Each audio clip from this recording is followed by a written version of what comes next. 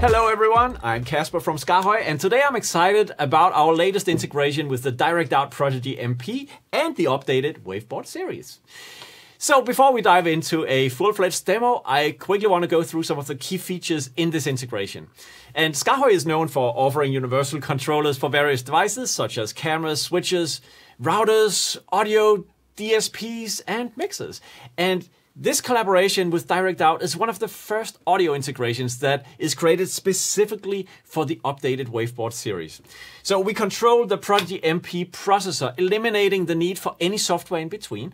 And this integration brings you the tactile fader control for the Prodigy.MP without a computer. It is all network based. So from here to here, we're just talking IP.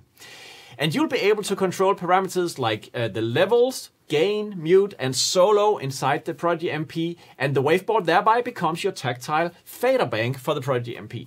This integration works for the standalone Waveboard and also the Waveboard Mini, and the Waveboard Mini and the Waveboard click together in a combo device, and also with the Colorfly, which is another product from SKAARHOJ with 4 faders and additional buttons and knobs for adjustments. So there's really nothing stopping you from controlling DirectOut parameters from any other SKAARHOJ panel. This integration can be used in various different settings. I suggest think about broadcast studios, OB vans, live productions, or AV installations. The modularity SKAARHOJ offer really enables you to easily scale up and build large control surfaces combining the different panels. As I said, the Colorfly can go alongside the Waveboard Mini, etc. Plus, with our flexibility, you can adjust the existing configurations that we deliver out of the box, and then you can assign any parameter to any hardware component and even control multiple devices simultaneously from the same panel. Let's go straight to the action and look at the Waveboard and the Waveboard Mini as you find them here in front of me as a combo device. It is currently connected to the Prodigy.MP, and on the screen you see the Globcon software. Now, I just told you that these devices talk directly to the Prodigy.MP, so we can shut down the Globcon software. But you guys probably know the software as the way you control Prodigy.MP. And the cool thing is that as I'm moving a fader here to adjust a flex channel, you also see this is reflected inside the Globcon software. Actually, I can do that on multiple faders at once. I can also do the opposite. You see, if I adjust anything inside the Globcon software, we have a fader following along over here. And of course, you would expect that from a great integration. It just shows that these two are listening to the same data inside the Prodigy.MP. They are not talking to each other. They are just listening to the same host. Okay, so we have just explored how flex channels can be used here. We can adjust the volume of these. You also see nice VU meters on the display. So that's pretty high resolution VU metering right there, reflected or reflecting what you see here inside the software. You also find that on this encoder knob on top, we have like a fine-tuning knob. So actually, you can see I'm able to fine-tune the volume on the channels. I also see the actual dB level of the faders. And then the buttons next to, like this one, is a solo button. You can see it in the software that enables the solo function as I'm pressing these, so no surprise to you right there. And the same is this for this one on top. That's the mute button. And then we have a little reset button right here that will bring all the channels to 0 dB. So that's the basic layout. And this, what you've just seen for the flex channel, can actually span across, as you can see, because, you know, this one, and then we move on to the next one. This is number, what is this, 10, 11, 12. And then if I go to the second bank, because this is how we have decided to configure the buttons on the side, that is banks. So we go to the next page here. Now I'm just continuing.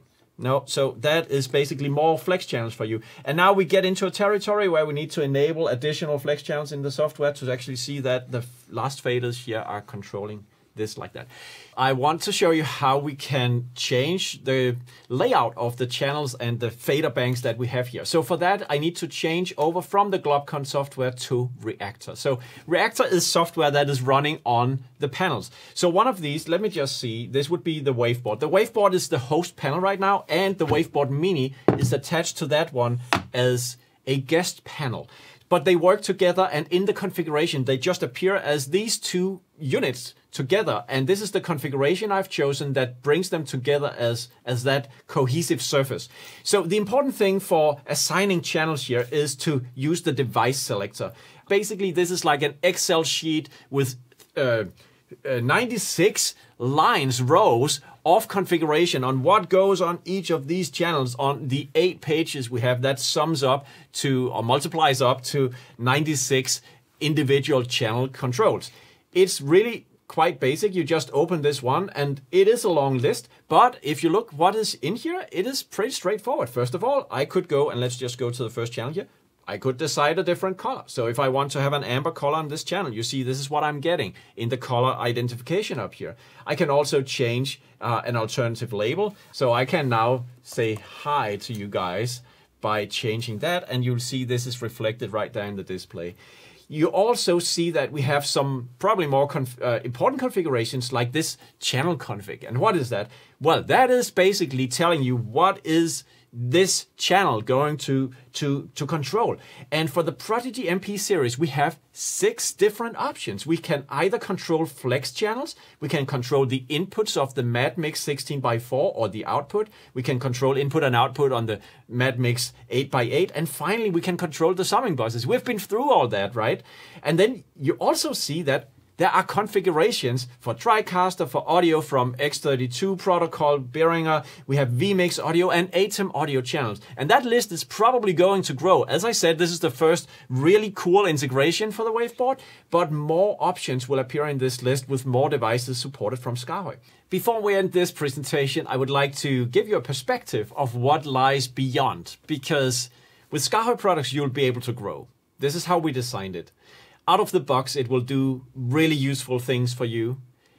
And when you need more, we are there to help you as well. So the next step would be, if you really want to customize your controllers, you can go to the configuration tab. If you feel adventurous, if you are a little bit looking for excitement, then you could go in here and see what's actually under the hood of the whole thing. And in here, you could click such as this encoder on the Waveboard Mini, and then you could change that parameter to something else than gain. So that's basically what awaits you in the configuration tab. In summary, the integration of DirectOut Prodigy.MP with the Waveboard series offer you a powerful and flexible solution for controlling the audio parameters and various other settings in the Prodigy.MP that you need, and beyond that in all the devices we support.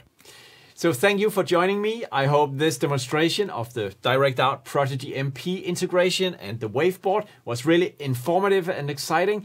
And if you have any questions, don't hesitate to reach out to us or explore the full range of SKAARHOJ products on our website to discover the perfect solution that you probably are looking for. And any questions, assistance with products from SKAARHOJ, our support team is already here to help you. Feel free to leave a comment below or reach out to the support team by email. And of course, stay tuned on social media and make sure you sign up for our newsletter.